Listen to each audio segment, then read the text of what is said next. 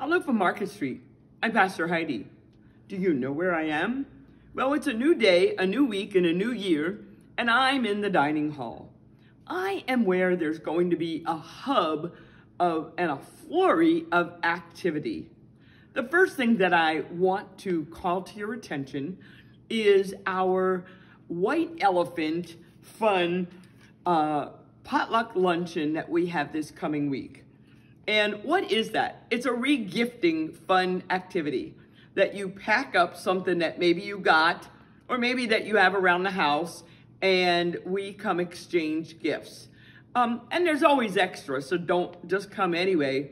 One of the funniest gifts that was given last year was, and I'm going to share who gave it, Michelle Marsh put a picture of Patsy Young in a bag, and Walter got the gift, and it was hysterical.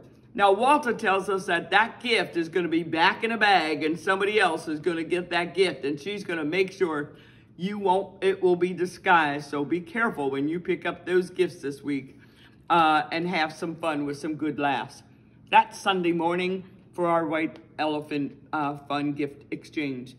The other reason why our dining hall is going to be a flurry of activity will be on Wednesday.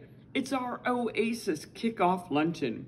We are creating and envisioning a new time of refreshment for us as we have looked about and see since COVID, there's nothing for seniors to do on the shore.